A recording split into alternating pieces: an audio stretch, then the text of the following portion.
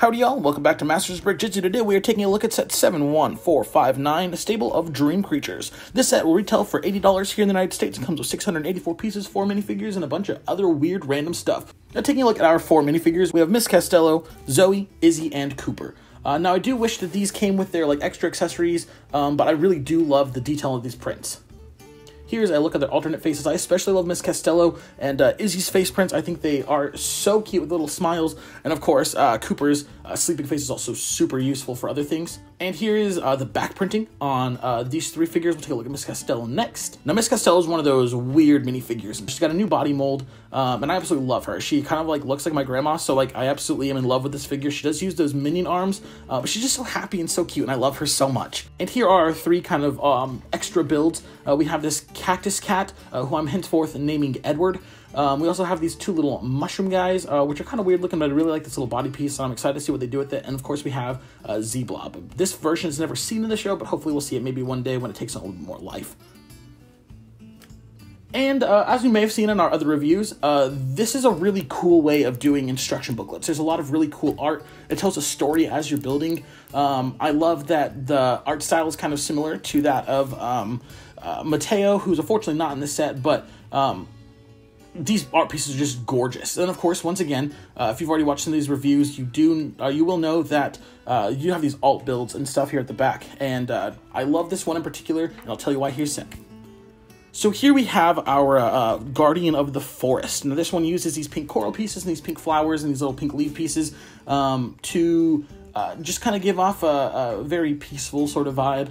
I do love these builds in particular because you don't have to take anything apart. At least you don't have to take anything big apart. You can just kind of swap pieces out, and I really like that compared to the Z-Blob that I've already done. Those pieces are going to be really important here in a sec. And here we have those swapped out. We have these blue Pegasus wings and these big flower pieces. I love this look personally, but I don't like that it takes away from the overall build, which I also think looks better with the blue pieces on the little stable. But I really like how simple it is to swap them out, and I'm just going to sing the praises of that. And there are those pieces in the back attached to the tree.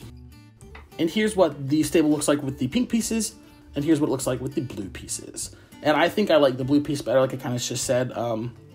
Overall, I'm a big fan of this kind of stable look. I like the build. I like the colors on here. The colors are really nice. The kind of minty blue with the orange and the yellow. It just looks really nice. It feels very homely and safe. But I also think that that's kind of to its detriment, and I'll tell you a little bit why later. We also have this windmill piece up here at the top. And here's a look at the back left side of the build. We have this little dining room area, which is kind of nice. We have Zoe and Izzy and Z-Blob just kind of drinking some tea and having a good time. I also love these little sticker prints and stuff. I feel like they add a lot of depth and stuff to the overall build. Here we have this little kitchenette space, as well as this little storage area for Miss Costello's dream staff and that little hay fork. We also have this little lamp and this little and this broom. We also have Cooper over here cleaning up after Edward the cat cactus.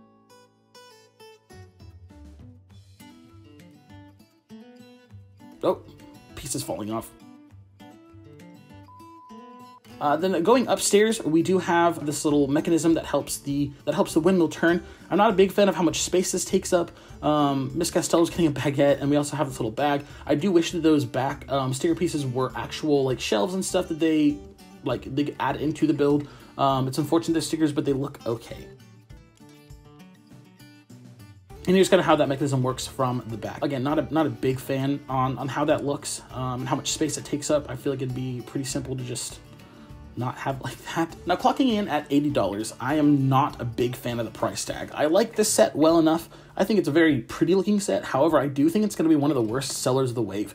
There's no conflict in this build. I wish that there were some bad guys. I wish that there was a bit more for $80, and 681 pieces I don't think is a very good piece count for something like this. I do understand there's a lot of bigger and newer pieces.